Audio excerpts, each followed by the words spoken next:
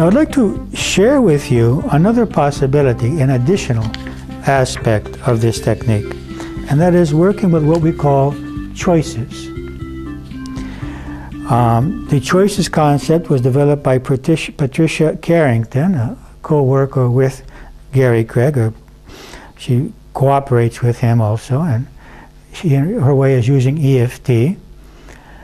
And what we do is we create a phrase in which we say, even though until now I have felt this fear, or this anger, or this pain, or this guilt, I now choose to remember this, or to realize this, or to see things in this way, or to feel this, or to react in this way. We decide that we want to choose a different way of feeling, of believing, of reacting to this event. Now I would like to share with you some possible positive concepts that you might want to develop at this time in your life, and in such a way use this very negative and horrible event as a positive opportunity in your life. What are those positive beliefs? One, I do have the power to overcome this and create my life.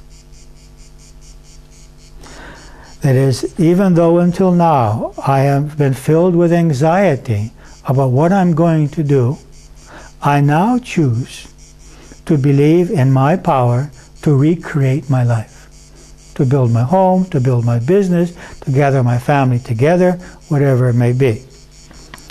Another positive thought, I did the best that I could during this event. For example, even though until now I have felt guilty or shameful that I wasn't able to save this or that, I now choose to realize that I did the best I could during that event. There was nothing that I could have done better. You know, there's a saying that hindsight is perfect. You know, when we look back at things, we say, well, I could have done this, I could have done that. It's worthless. We all did the best we could. Third, there is some reason why this has happened. I don't understand it, but I want to have faith, I have faith that there is a reason why this happened. It's not a punishment, but it's an opportunity for growth. That if you believe that there is a plan, an evolutionary process for human beings, and if you believe that our existence here is for that purpose, for that evolutionary process, then we have to believe that every event in our lives serves that evolutionary process, pleasant and unpleasant. And so if you want to, you can choose to see this event as an opportunity by saying that there is some reason. I don't understand the reason. It seems horribly unjust to me, but deep down I have some faith that there is a reason why this happened. Another positive thought you might want to develop is that there is no death. There is only the departure of the soul from the physical body. No one dies. Only the body is discarded as the soul leaves the physical body. And thus the beings that physically may not be here anymore continue to exist, just as I exist, now on another spiritual realm.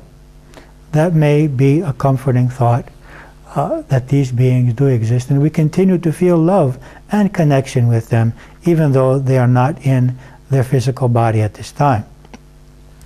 And if we like, we can choose to believe that they chose, as souls, to leave their bodies at this time. It may seem externally that they had no choice, but I believe that it was a soul choice to leave their physical bodies at this time.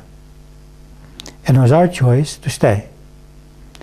Another positive belief is that this is not a punishment, but just an opportunity to learn and to grow. And also another belief that each person's destiny is unique and personal. And thus there is no reason for me to feel guilt for surviving, or for being okay, or even for being happy today. my lesson is to become happy again. And that is for each person to decide. Can I accept being happy today? Maybe not. Can I accept being happy in a month? Can I accept being happy in a year? It's basically a personal choice. If we had total spiritual awareness, we could be happy at this moment, seeing everything as just an illusion. We're all going to die anyway. We are personally here, temporarily here, to learn through these experiences. I don't want to negate the horrible nature of this event. I understand it, and I personally would not like to go through it. I accept that and I recognize that. But the moment that has happened, each of us is called upon to find the energy within us to see it as positively as we can and to move on in our lives. So let me show you how to use EFT with choices. What we do is we start by rubbing here. We say, even though until now I have felt pain, anger, bitterness, whatever it may be, guilt, I now choose to believe in my ability to deal with life, to believe in the divine justice of all these events, to remember that my loved ones continue to exist in the spiritual realm, whatever you choose to want to believe. And we do this 3 times. We say, even though until now I have felt, and you say the emotion, I now choose to remember or to believe or to experience or to realize, and now you say your positive belief. You choose your positive belief. It could be something totally different from what I have said. It doesn't have to be anything that I have said. I now choose to believe or remember or feel. And here you fill in the way you want to believe or perceive or react to this event. And we do that 3 times. We don't have to do it on the other side now, because our phrase incorporates accepting how we have been until now and incorporates the acceptance change, because we say that we want now to perceive things differently. And then how do we work? We do 1 series of tappings as we did before on the negative, focused on that negative emotion that we had until now and the event. And then the 2nd series of tappings, we focus only on the positive phrase. And for this reason, once you have created your positive phrase, you have to make it a bit shorter. You create it, and then you make it into about 5 words, which encompass the essence of your positive phrase. That is, I feel totally capable. I am capable. I am strong. My loved one exists. I did whatever I could. It is 5 words or less which encompass that, so that you can focus on those 5 words and their meaning as you are tapping.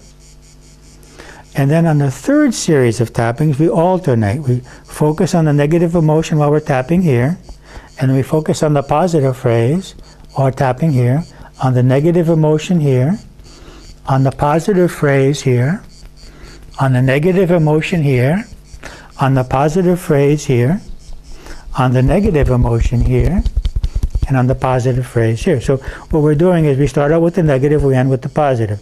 And by doing this, we are creating a connection, if you like, in the subconscious between this negative emotion and this new, preferable way that we want to perceive things or feel.